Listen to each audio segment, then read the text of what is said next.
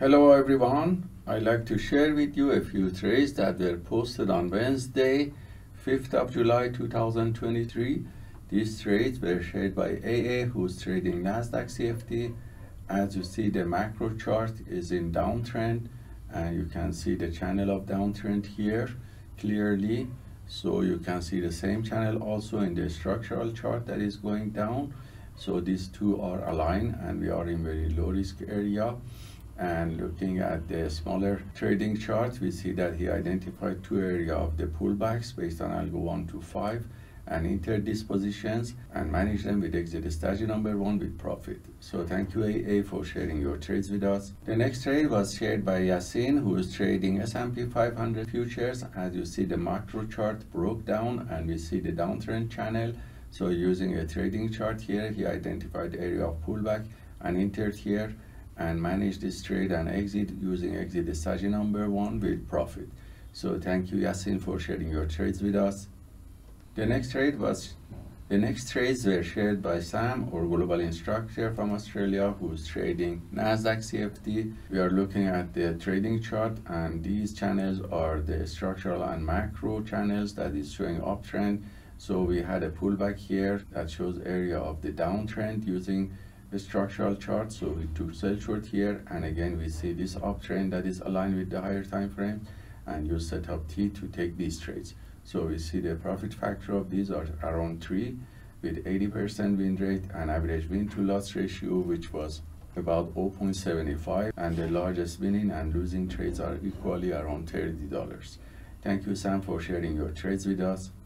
The next trades were shared by Castro, our global instructor, who's trading Dow Jones future. As you see, there was a downtrend here, so this area he took a runner and closed it with very good risk to reward ratio.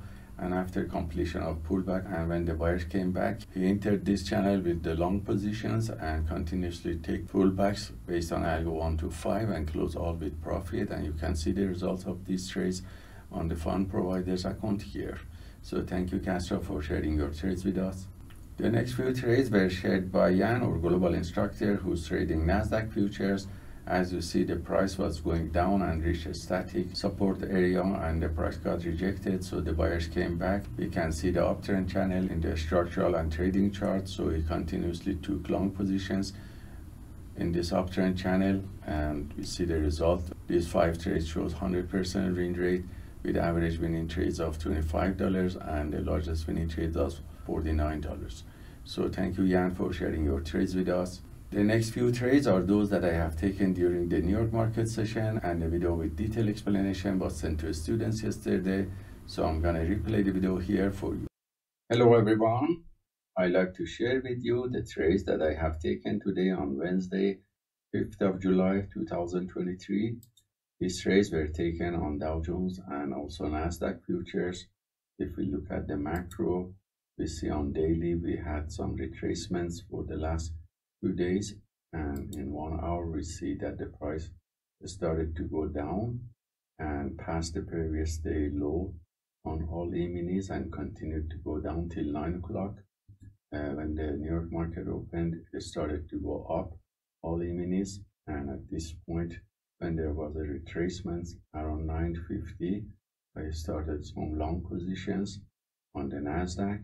As you can see, entry and exits here, and also on Dow Jones Industrial Average we see entry and exits, and all these long positions were copied by copy trader to multiple Apex Trader funds accounts, and the results was positive and showing the average profit factor of 3.38 with 70% win rate from long positions, and average win to loss ratio was 1.43.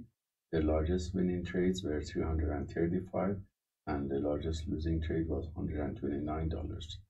So hope this trade taken by the PAAT system is useful for you, and let us know if you have any questions. Have a wonderful day.